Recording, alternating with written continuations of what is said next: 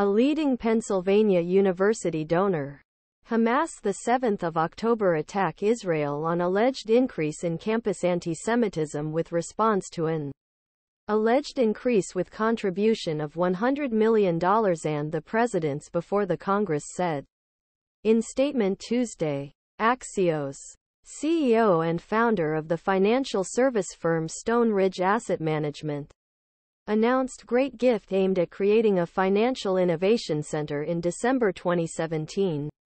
However, on Thursday, his lawyers said that he broke the partnership agreement in a letter to the university.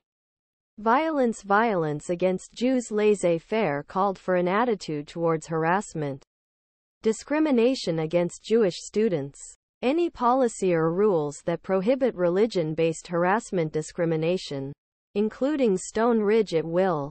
Stevens' move came to statements President Liz Magill's statements at Tuesday's hearing board trustees.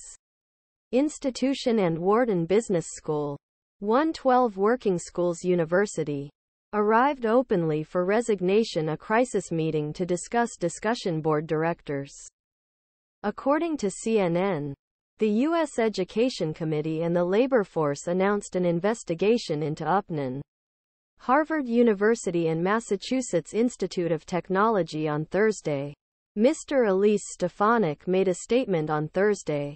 A senior member of Investigation House Committee called on his statement that he heard that was sad and morally went bankrupt, and said, we promised to use our entire Congress authority to keep these schools responsible for the failures of course.